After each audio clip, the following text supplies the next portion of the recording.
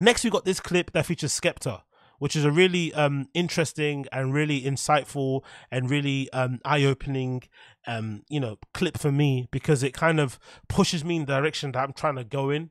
I've been a little bit apprehensive. I've been a little bit quote unquote scary to kind of go out there and do it again. And when I mean do it again, I mean promoting and putting on my own events, because technically, because just in terms of usefulness thing, the whole getting booked thing isn't happening anytime soon with me. I think I'll probably have to build up my profile, get to a point where my DJ mixes are getting hundreds of thousands of views and stuff, and then because of those views, I'll just become undeniable. People just have to book me because I've just got views and people like what I do, similar to what Party Boy 69 did. So I could definitely do it the Party Boy 69 way, just kind of build my profile out that way, or I could do it the way that most people do it, which is kind of organize your own parties. You organize your own parties, you book yourself, which is kind of narcissistic, and then people can see you play. And then they'll be like, oh my God, that Agostino guy, that big black guy behind the decks is pretty decent, isn't it? Right? And then they're suddenly going to book you. But I felt like this video from of Skepta talking in his interview really gave me a bit of encouragement in terms of just, maybe understanding that I probably do need to put on my own rave just so I can have a point of view out there.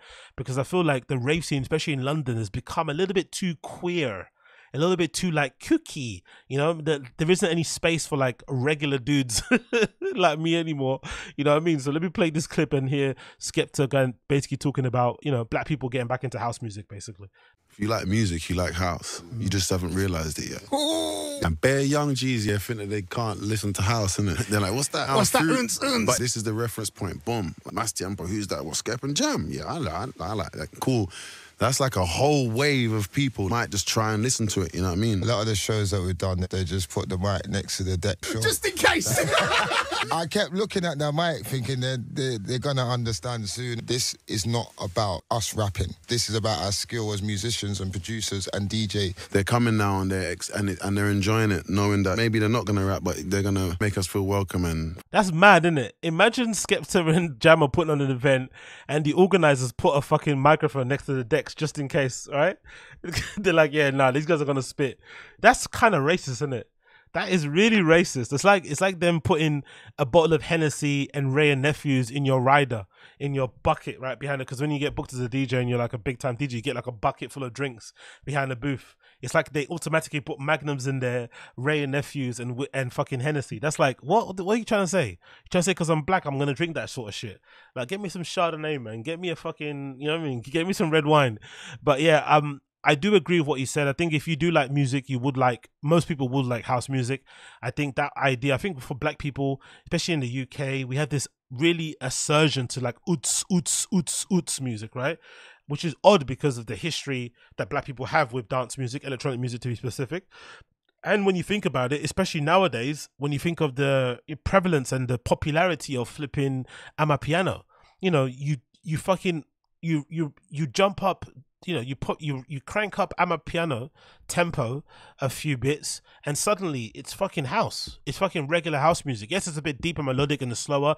Listen to Amapiano maybe 120 BPM and lower, but you pump up a little bit. It's just regular house music that you listen to in clubs. So it's really a shame that a lot of black people don't really identify themselves with the current club music that's out there at the moment, or maybe not feel uncomfortable. But it's also really annoying for me, being a non-queer, non-LGBTQ person. Obviously, I would say I'm an ally to those people and their causes. I'm definitely somebody that's going to champion that sort of stuff and be at the parties and, be a kind of a good member of their community, right? By just being there, like external community, extended community.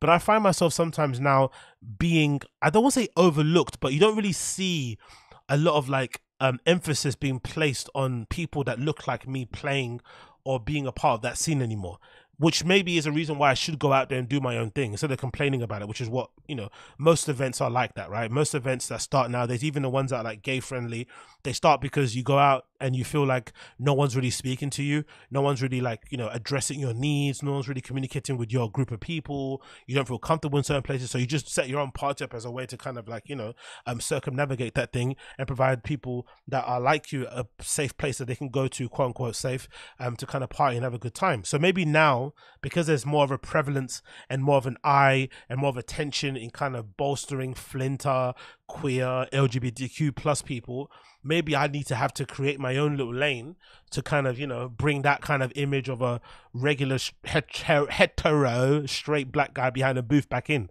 because at the moment it's just not the thing anymore, you know. That's why I love what Skepta and Jam are doing with Más Tiempo. As much as maybe the music isn't for me, right, that melodic deep house stuff or the tech house stuff just isn't my vibe, I like the fact that these guys exist, and you're seeing Skepta behind the booth with the do-rag, with the fucking zoot in his mouth, Jammer, you know, off a couple of bumps, having a good time. I think that is amazing to see, because you don't really see that behind the booth.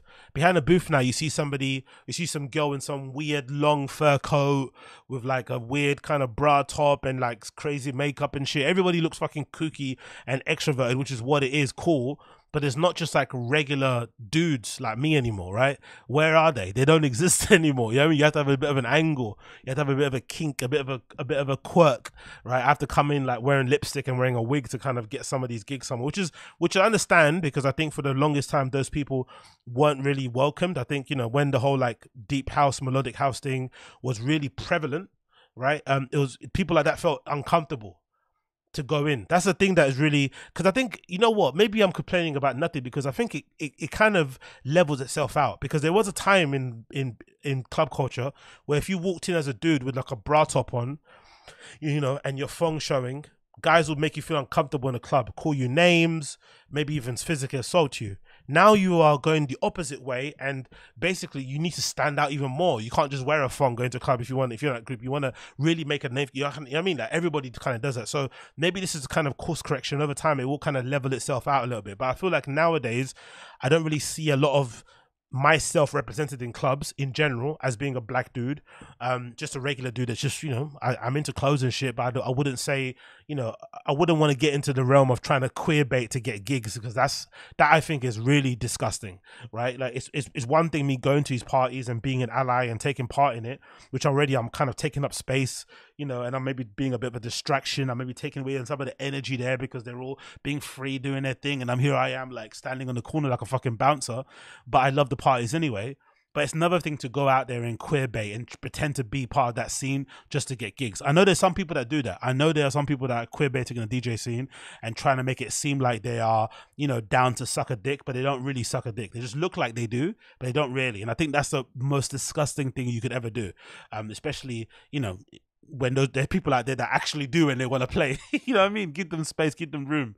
But I think after seeing this clip, I'm going to make it more of a mission going forward. Of course, I need to increase the DJ mixes first of all. I haven't done it in a while, so expect those mixes to come out sometime within the next couple of weeks and stuff. I'll be doing more pirate studio mixes and shit, and just in general, just uploading random, because there was a point in time where I was doing a lot of like procrastinating. I was like, oh, if I can't DJ live stream at Pirate, then what's the point of just recording a mix at home and uploading on my SoundCloud? That's not really the way to go. I should do what I was doing in the past. In the past, I was just recording mixes just for the sake of it. So most likely in the future, what I'll do is I'll have like a separate little kind of quote unquote radio show thing that I'll do, because I like to, you know, I don't really like playlists. I don't know about you, I fucking hate playlists, but I want to share some of the music that I do listen to and what I'm interested in, to kind of get my kind of point of view and taste out there, just for the sake of just wanking myself off and making myself look better than some people, because that's what the main thing is about, right? When you put together a mix, as much as you're doing it for the enjoyment of other people, you're doing it to kind of show off, right? Like, hey, look at me, I can DJ. Look at me, I know good music. Look at me, I'm cool. So I'm gonna be doing that anyway, right? Doing that radio show, and I'm also gonna be doing more mixes going forward. Even if I don't live stream them, I'll just put up mixes on my fucking SoundCloud and just put up a lot more, because I feel like at the moment I've just been a little bit lame. You know, I've been a little bit lazy. I haven't really been putting any effort in putting out more mixes. I've been kind of just, you know, taking my foot off the pedal. So I really need to kind of do more in terms of, you know, pushing those mixes out there and making them available to people to listen to, because I want to put my point of view out there, and I think it's important for me to put it out there. And I can't just be complaining about things if I'm not offering something else as an alternative. You know what I mean? I need to offer something else. So that's what I'm going to be doing. And in case you want to check out my SoundCloud, I'll put the link in the I'll put the links in the chat so you can check out if you want to, and in the description as well. But I've got two.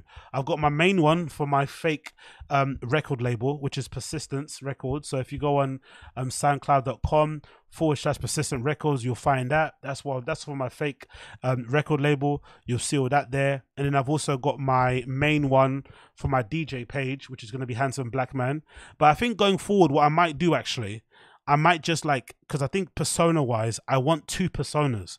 I want to have this Handsome Black Man DJ handle as like my party DJ kind of like, persona.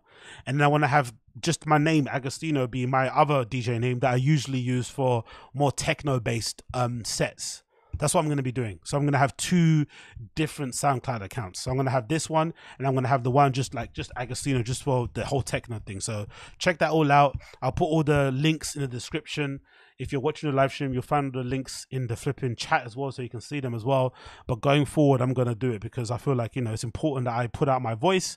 It's important I let people know what I want, and let them know that, there are quote unquote regular normal boys just like me out there who also want to play some of this music, and we just need a chance. But sometimes you have to make your own chances in life. You know what I mean? You have to make your own chances. You can't sit there and cry.